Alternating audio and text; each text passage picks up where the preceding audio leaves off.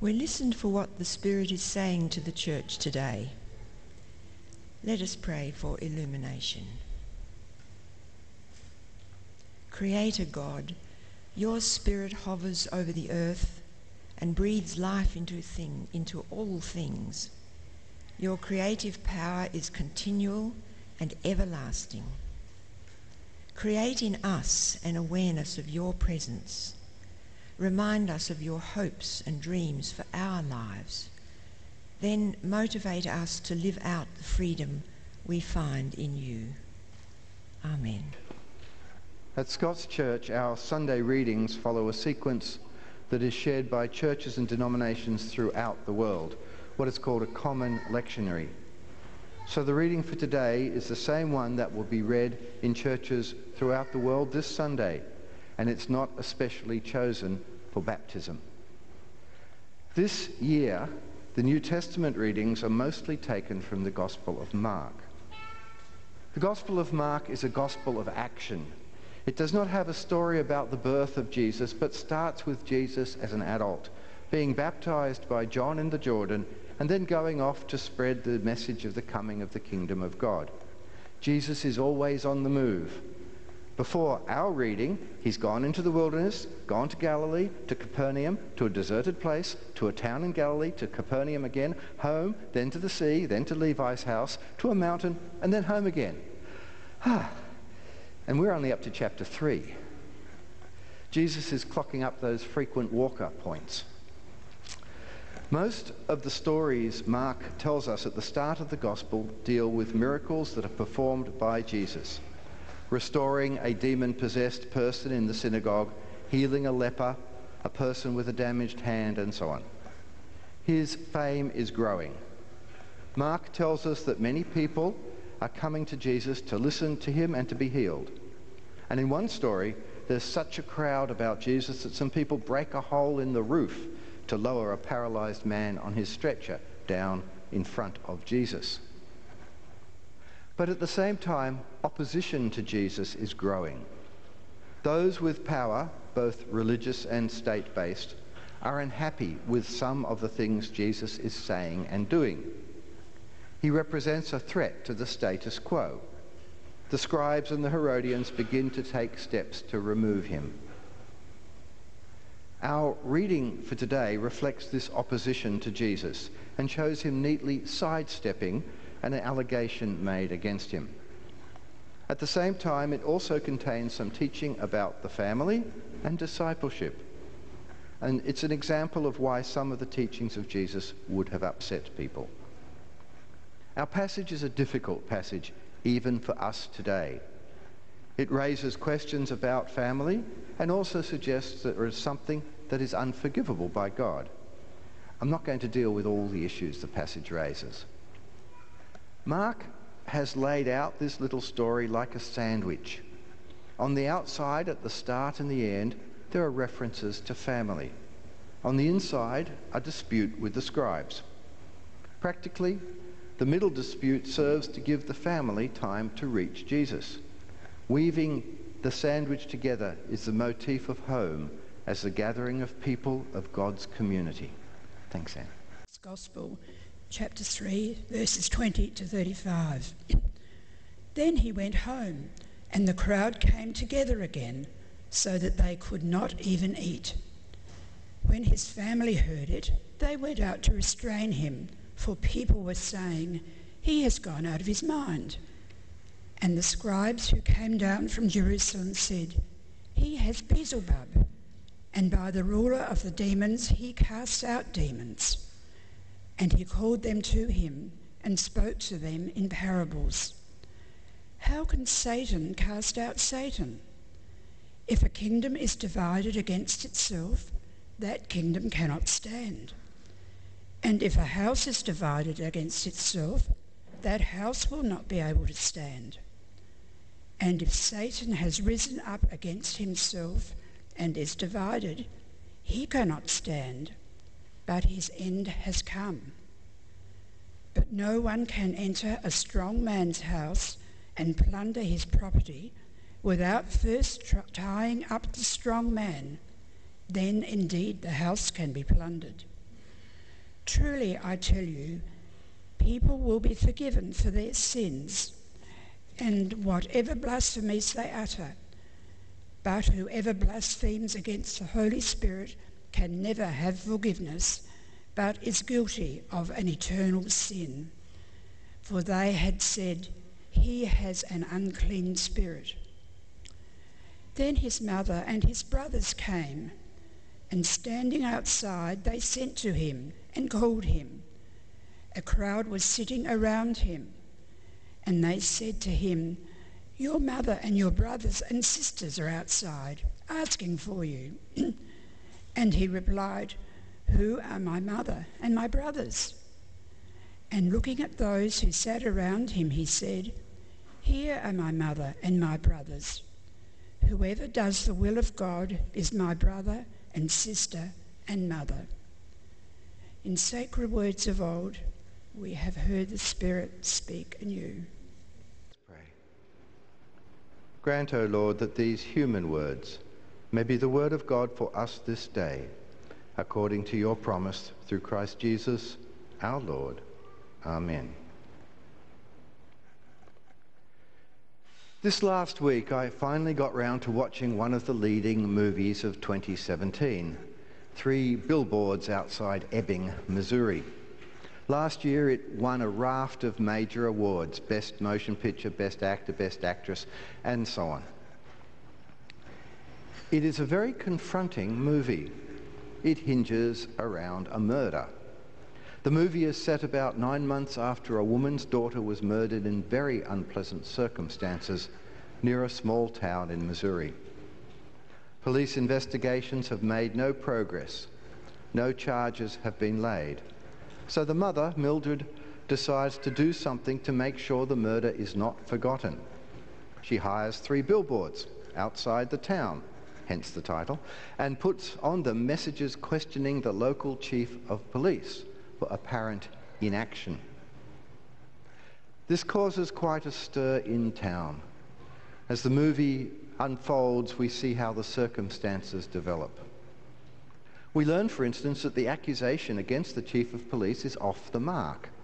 He's a decent bloke who's not trying to cover up for some criminal. And we also watch as the woman's behaviour gradually becomes more and more violent. Yet, at the same time, she is the object of sympathy because of her great loss. A variety of people gather around her to support her in her efforts. In the final scene, she sets off with a policeman to kill someone who is undeniably violent, but probably not the actual murderer, a substitute, a scapegoat. As I said, a confronting movie. What has 3 Billboards Outside Ebbing, Missouri, to do with our gospel reading for today? For one thing, our gospel is also very confronting. Jesus talks about robbing a house. He suggests there is something that is unforgivable. He seems to reject his family. And that doesn't seem like the easygoing, loving Jesus we're used to talking about. Mark himself gives us a clue that we are in for a rough trot in this passage from his gospel. He says that Jesus speaks to the crowd in parables. In the Gospel of Mark, a parable is not a cute story. It's a riddle. It is something that is hard to understand, that appears to be contradictory, and that we have to look at in another way. The riddle starts with those very first words of Jesus. How can Satan cast out Satan?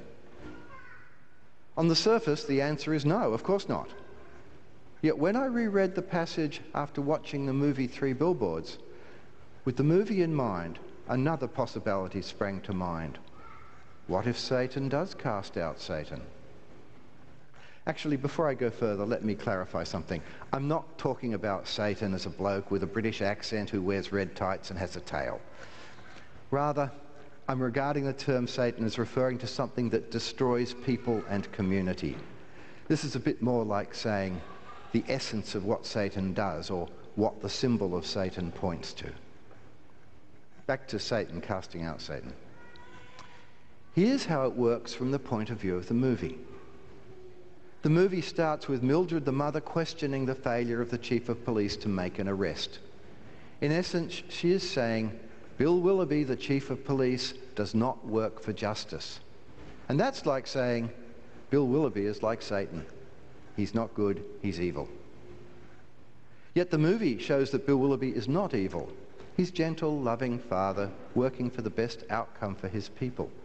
Mildred's implied accusation is false.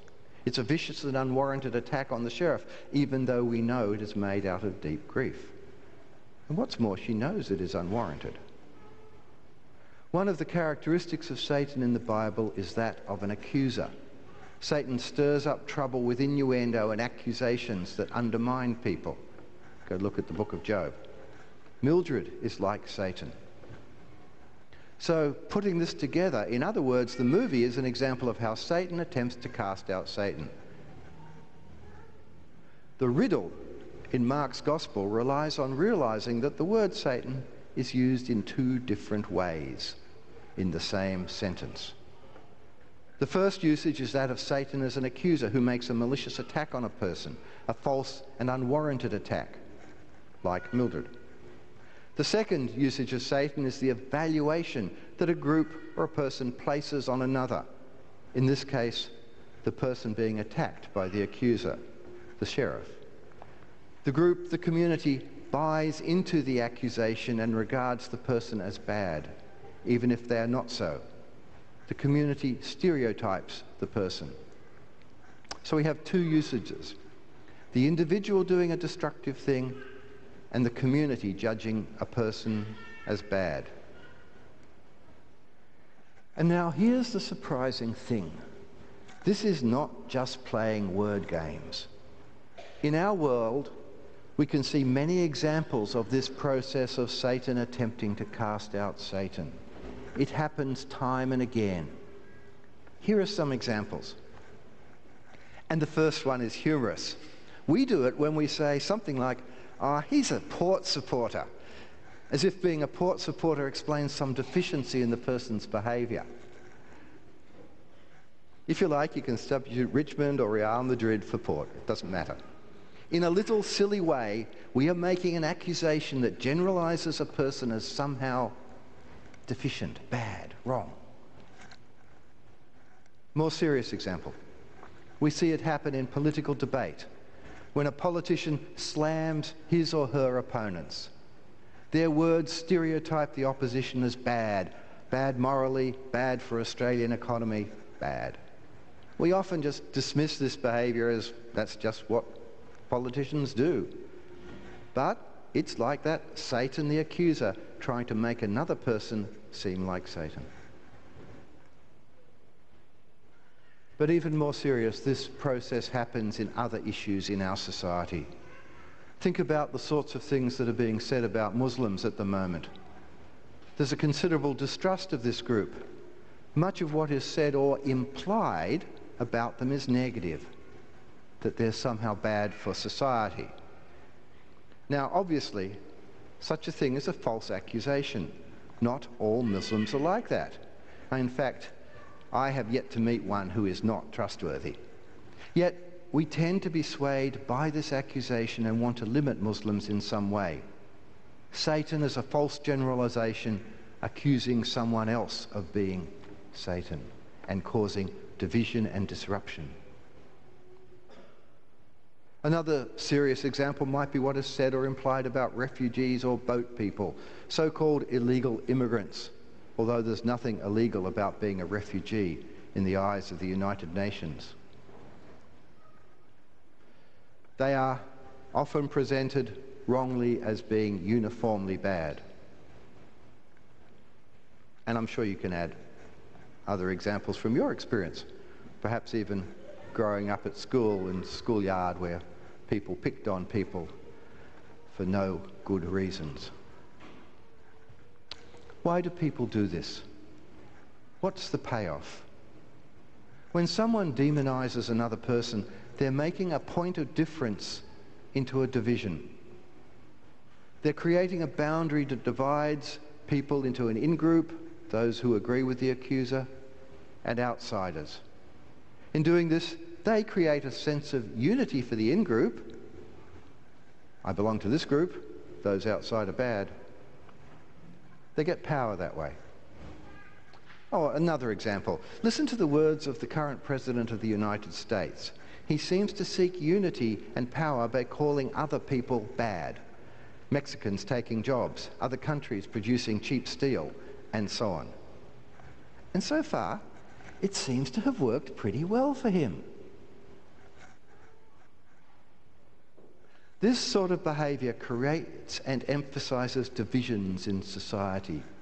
Rifts form around things like race or income or behaviour. Is being called bogan a compliment or an insult for you? It forms unity for one group at the expense of denigrating and attacking another. The problem is that this unity achieved by calling another person bad is a fragile thing. You have to keep finding someone else to demonize. One day, you might find that you are the one put on the outside. So how can Satan cast out Satan? When one person unjustly accuses another person of being evil in some way. Back to our gospel passage for today. Jesus presents us with a riddle that highlights some of the worst of human behaviour, to call something bad when it is not. What does he do about this? In the story in the Gospel, the family of Jesus is coming to meet him. They think he's nuts. They want to restrain him. When Jesus is told that his family is outside at the door, he responds with these words, "Who are my mothers and my brothers? Whoever does the will of God is my brother and my sister and my mother." At the first sight, this might sound like Jesus is rejecting his family and replacing them with those inside the house with him. But this is not the case. The Gospels make it quite clear that Jesus did not reject his family. No, what Jesus is doing is expanding what it means to be family. He's not drawing a boundary, he's enlarging it. He's erasing a boundary. In fact, the life and ministry of Jesus is characterized by this feature. He did not follow the Sabbath laws, which excluded people. He associated with people who were unclean, people who the scribes would keep out of good society. He healed them, accepted them, taught them. Where the society of Jesus had drawn boundaries, Jesus crossed them. The breaking down of divisions is a leading theme in the Gospel of Mark. In fact, the very first incident in the Gospel exemplifies this motif of inclusion. In chapter 1, before Jesus starts his ministry, he's baptized by John in the Jordan River. Mark tells us that as this happened, the heavens were torn open and the Spirit descended. Now, in the ancient worldview, the heavens were what separated God from the world, like layers: earth, heavens, God. To have them torn open meant that the only barrier between God and the world had been breached. To have the Spirit descending indicates that God was present on earth. God had crossed that boundary between heaven and earth and included all of earth in God's love. Today, we're going to celebrate another baptism. It's not a magic act that somehow gets Parker into heaven.